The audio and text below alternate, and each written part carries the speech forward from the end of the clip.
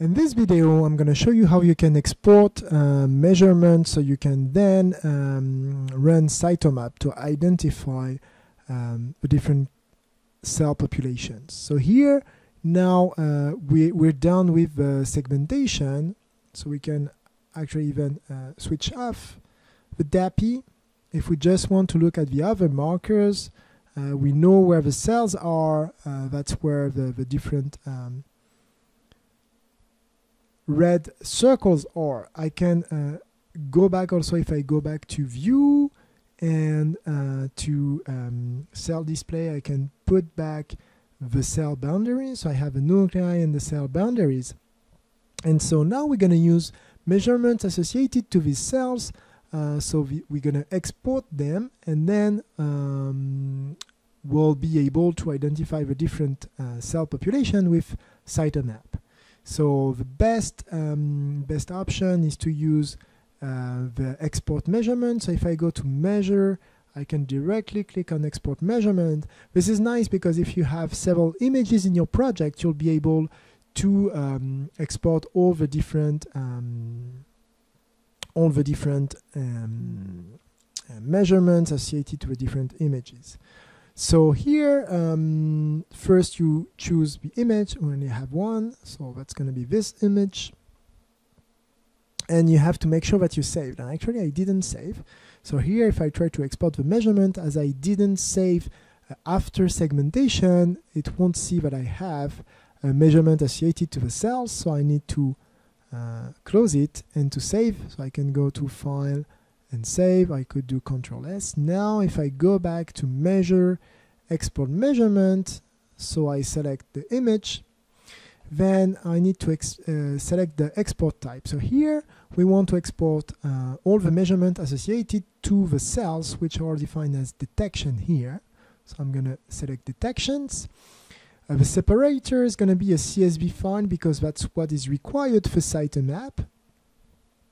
And then I can export all the measurements, or I can only export the measurements that will be useful for cytomap. So if I do populate here, now I can actually select what I want to export. So I'm going to need the image, and this is actually not really needed for cytomap, but it's going to be needed when I want to import back the cell classes identified with cytomap into QuPath. So I'm going to check image. I'm going to then check centroid X and Y. In cytomap, we'll have cells defined as point clouds, and so every single cell is identified by its coordinates, and then the different measurements that are associated. So we know that FOXP3 is actually a nuclear marker, so we're going to export the average intensity in the nucleus for FOXP3. And then we have CD4, which is a membrane marker, so I'm going to select CD4, average intensity in the membrane. Here you could use the cell, for example, or the cytoplasm. Here, even if you have a marker that is membrane, maybe after acquisition, it's better to use the cell, and this is up to you. You can definitely choose what's the most appropriate here. And finally, CD8 is also a membrane marker, so I'm going to select membrane min. All right, so I have CD8 membrane min, CD4 membrane min, FOXP3 nuclear min, and then the centroids, X and Y coordinates, and the image. So I'm happy with that. I finally need to define where I'm gonna save this file. And so here I'm in my project. That's fine. I can change the name. I'm just gonna keep it as measurements. All right. And I can export it. So again, with this tool, you can do it for several images at once, which might be useful depending on what you want to do. It's exporting all the measurements. All right, it's a success. So if I go back to not here, I'm going to go back. So in my project here, now I have this file. So the measurements that I just defined, I can open it.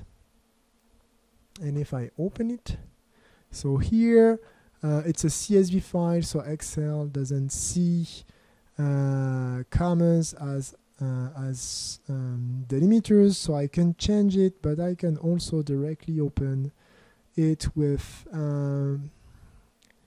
LibreOffice, for example, and it will give me the opportunity to directly state what's the delimiter between the columns.